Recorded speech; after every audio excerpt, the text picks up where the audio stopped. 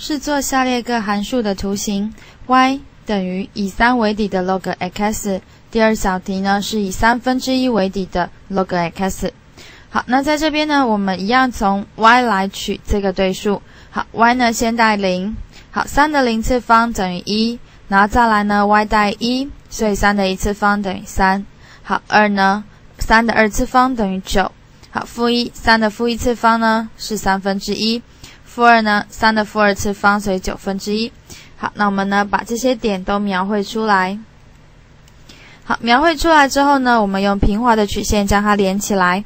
这条曲线呢，就是我们的第一小题，以3为底的 log x 的这个函数的图形。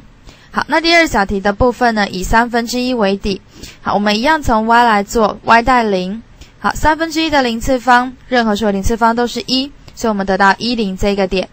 再来呢 ，x 呢，我们带1的话，y 带1的话呢，1/3的 y 次方就是1/3的1次方，所以得到1/3。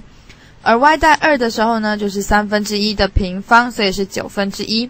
如果 y 带负1的时候呢，导数再导数，所以就会变回3。负2的话呢，就会变回9。好，所以我们呢把所有的点一样描绘出来。好，接着呢，我们用一条平滑的曲线将它连起来，所以得到的这一条图形就是我们的第二小题，以1/3为底的 log x 的图形。